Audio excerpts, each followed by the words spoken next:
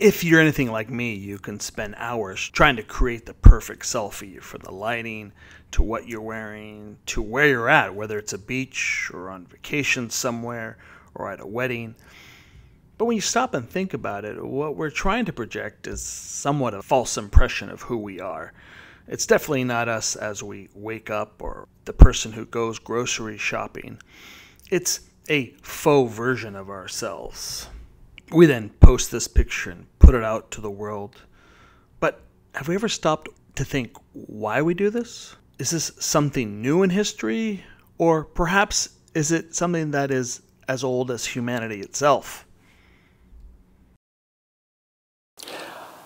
I recently did a peculiar thing. I visited the historic cemetery in Sacramento, and on this nice spring day, most people go to the park, the beach, the river, and enjoy themselves in the outdoors. I, on the other hand, chose to go to a place that most people avoid.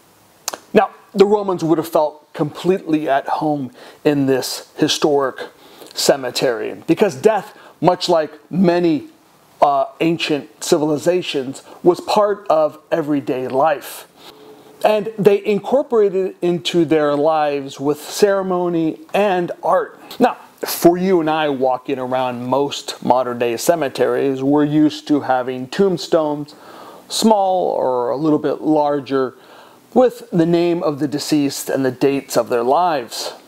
Now, the materials used here would have been something that the Romans would have felt comfortable with: the granite, the marble, the names inscribed on them. But the Romans didn't have the luxury of space like we did. So a lot of those who were buried were cremated, placed in an urn, and then put into a crypt beneath the ground and provided with a small niche where they can then put that urn into and come year after year to pay homage to their deceased friends and relatives. Let's be honest, the Romans never missed an opportunity to put on a show. Burying their dead was only a small portion of the death ceremony. The bigger, more spectacular event was the funerary parade.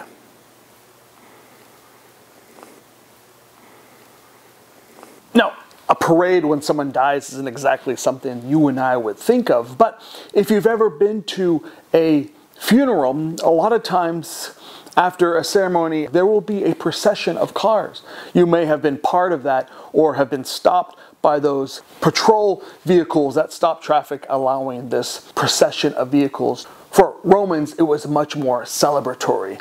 And there was a sense of both missing but also celebrating the individual who had passed. You'd have to actually visit New Orleans to really get a sense of what I'm talking about in the jazz funerals that they have now.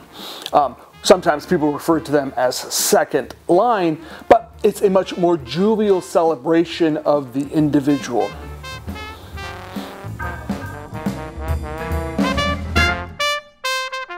For the Romans, it wasn't just a procession, it was a bit of a festival.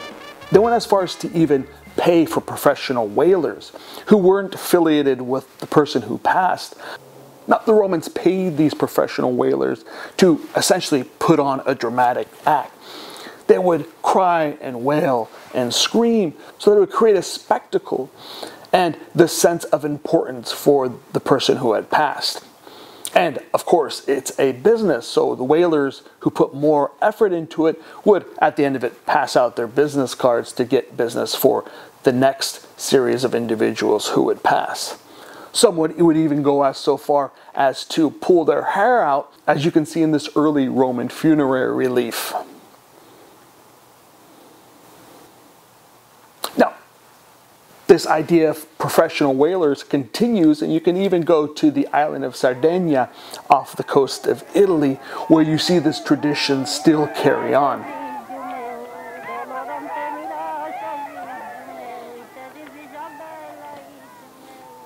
Now, many historians have argued that these funerary processions that the Romans put on over time morphed to be part of the Catholic Church's celebrations and festivities on particular saints' days, where you have processions and crowds and the clergy marching through the streets of Italy, celebrating the important individuals of the Catholic Church.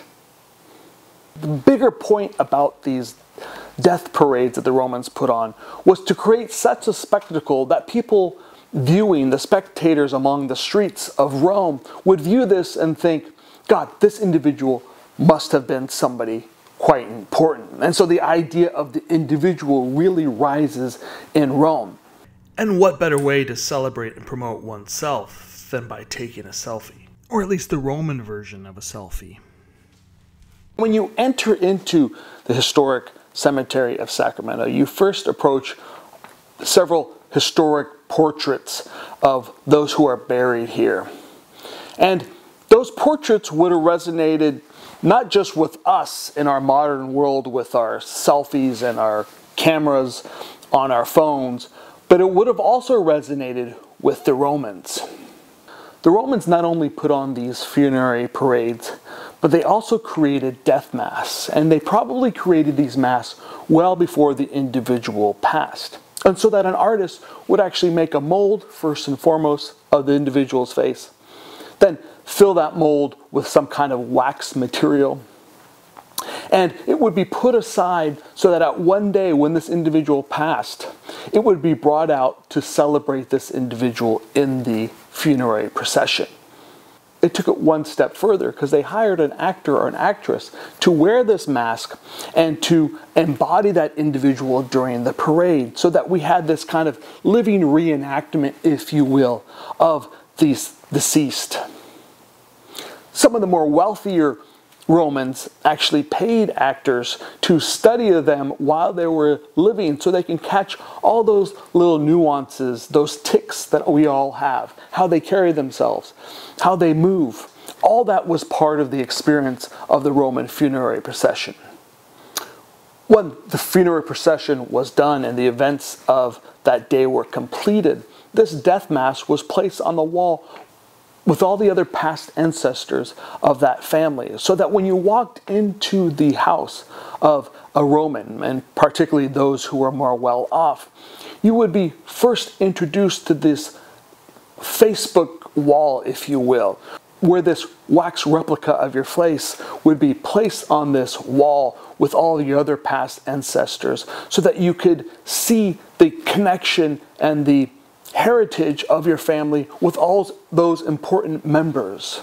If you had a senator or somebody who was in the military or did some particularly big deed, these were the individuals who were placed on the wall alongside yours, so that you can make these connections and make yourself even more important. Much like any social media app, LinkedIn, Facebook, Instagram, or countless others, it's not just a place to place pictures of us and promote ourselves, but we can give value to ourselves by letting people know who we're connected to. Our followers and our friends say as much about ourselves as a photo does. So this wall of faces is a way for these Romans to connect themselves to their important family past. No other work really defines this than this sculpture here. And you can see it's a living Roman who's in a toga and standing. And on either side of him are these busts or these wax death masks. And thus what he's doing is he's showing us he's important not only because there's a portrait of him done, but because of those forefathers that came before him and his connection to those individuals.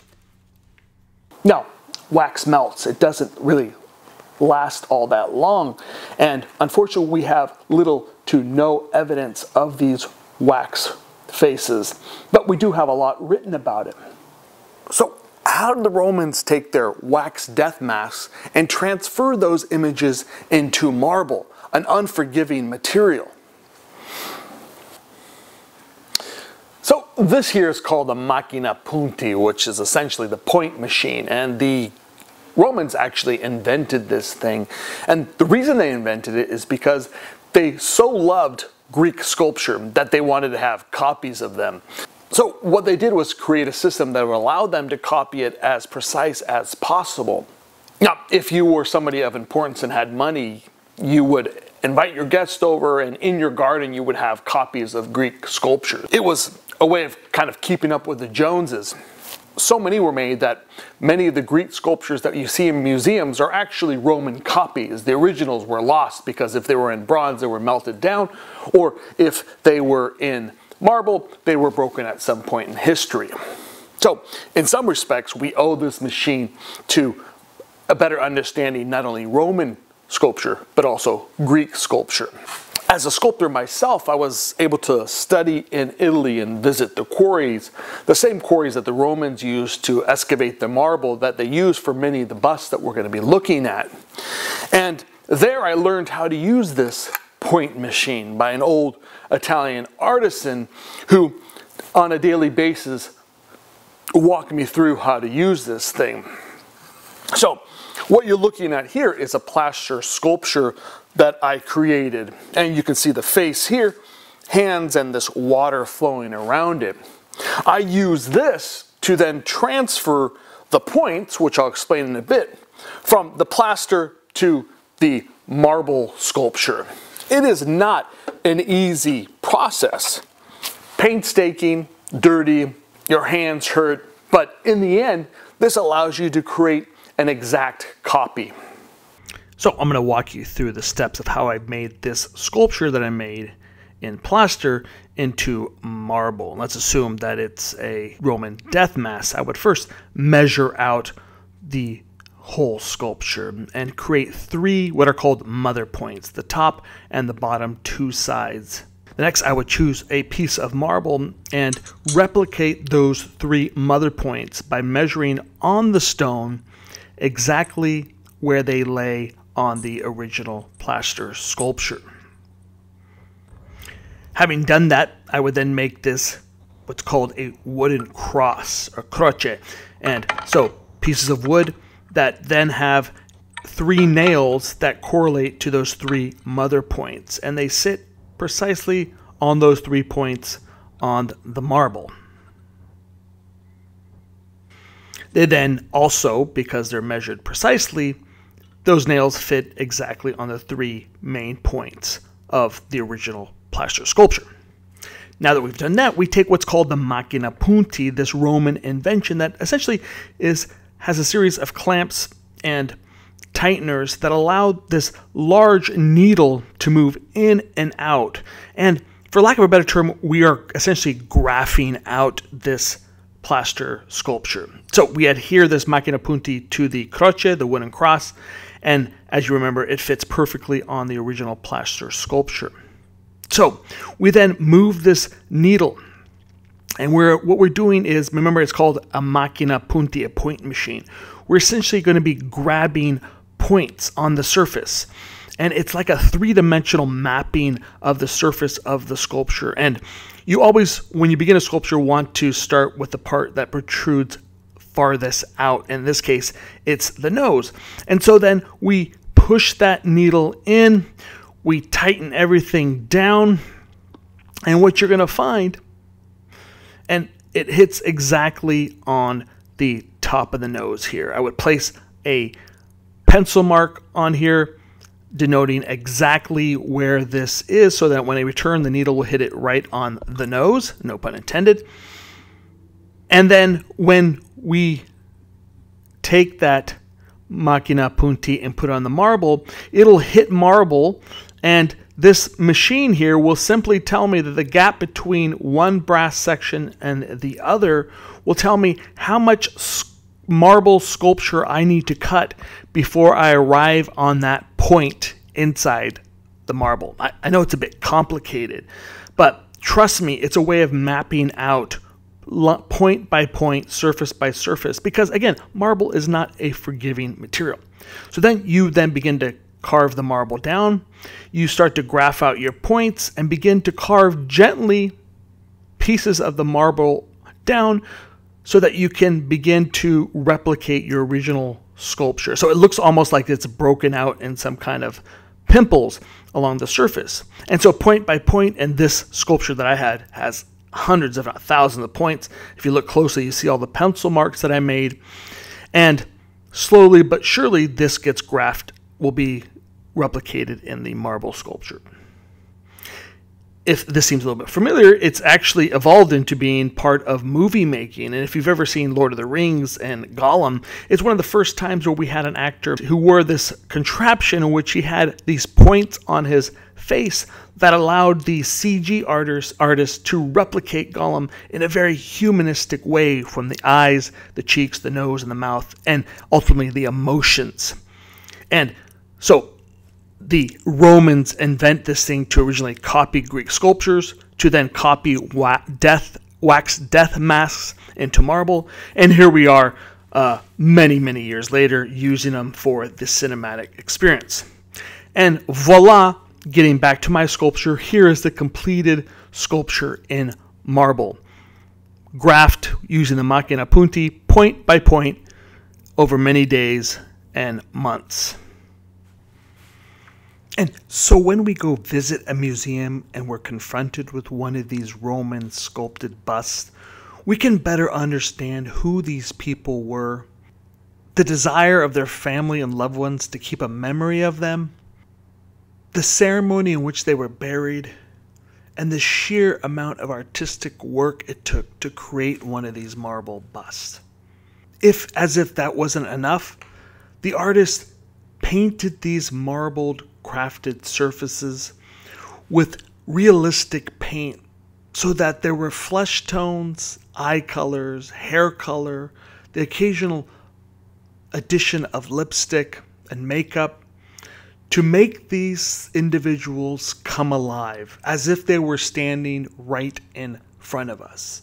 And let's not forget, this is the whole point of these works. It's to capture the spirit and the memory of these lost individuals. Unlike our own Facebook pages that always seem to catch us at our best, maybe at a wedding dressed really well, or on a vacation at a beach with a drink in our hand and the sun glowing on our faces, the Romans wanted to create the unfiltered portrait of themselves because they wanted people to recognize who they were. It's of no value to them if they create a portrait of themselves that looks nothing like them or is a faux version of themselves. Only the emperors would do something like that. The sheer fact that there was money paid to sculpt and paint these individuals automatically gives them value, which was the point from the beginning. From the funerary parades to the death masks to the death wall or the Facebook wall in their homes, to the crafted marble bust with the painted surfaces.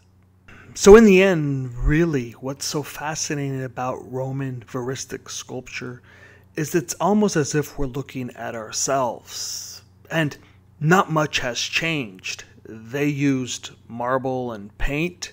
We use digital JPEG photos and social media, both designed to give us an inflated sense of ourselves, and both capturing this deep human desire to record who we were, why we were significant, and what we accomplished during our life here on Earth.